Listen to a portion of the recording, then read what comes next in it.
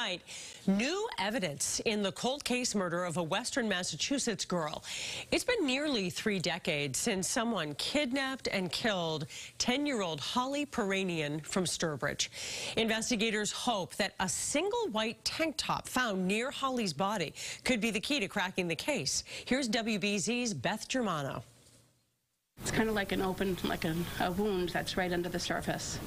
It's just always there. Holly Piirainen's aunt describing the pain of a wound reopening with every lead in the now 30-year-old case. For investigators, new hope lies in this distinctive tank top found near the scene in Brimfield where her remains were uncovered in October of 1993. It's distinctive in the sense that it's got that Boston motif. We're hopeful. The 10-year-old girl would have turned 40 years old last month.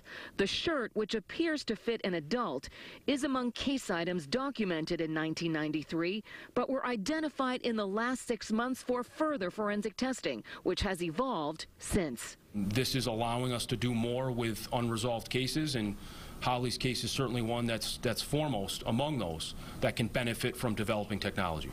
This is the area near her grandmother's summer home in Sturbridge, where Holly went to see a neighbor's puppies and never returned. Investigators are looking for some very specific information about that tank top, hoping to jog memories. We are interested in determining who owned the shirt, its origin, or places where it was known to be sold, anything about its manufacture. And I pray that the person responsible for this will confess, come forward, or at least someone that he knows who may have a conscience. For Holly's family looking on, it's admittedly been a roller coaster ride of tips and searches for evidence, but still no one held accountable.